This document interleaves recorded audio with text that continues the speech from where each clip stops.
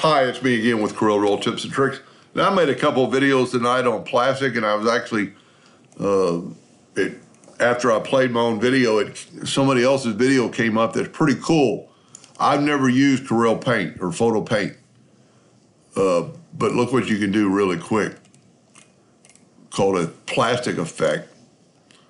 So just grab your text. This happens to be impact because it's a good thing. For this to work, you've got to go to and convert it to a bitmap.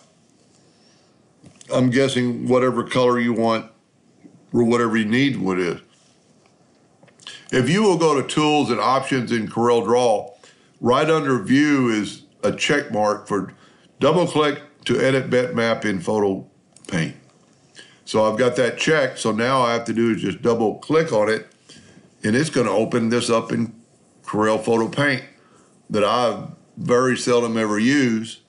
Go to Effects, down to Texture, to Plastic, and you could play around with this with the light. If you can see it's dark on that side, you could have the dark on the bottom or whatever you want to do. Put it at the top, put it to the side, and you could change the depth. I guess the depth of the plastic. I think the more is better. You can change the highlight, and it'll make this white, like where the sun's shining through it or on it.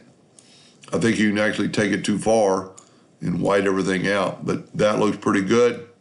Now I'm going to right-click, copy, open Corel back. I'm going to hit F4 because I'm going to right-click and paste because it's going to put it in the center of the page because it was working in the center. Now you can see it is a bitmap because it's got a gray bounding box around it, but it evidently doesn't print. So we go and let's use green, order back a page. All you can see is the plastic effect. It actually looks like plastic letters. Anyway, hope that helped. Thank you for watching.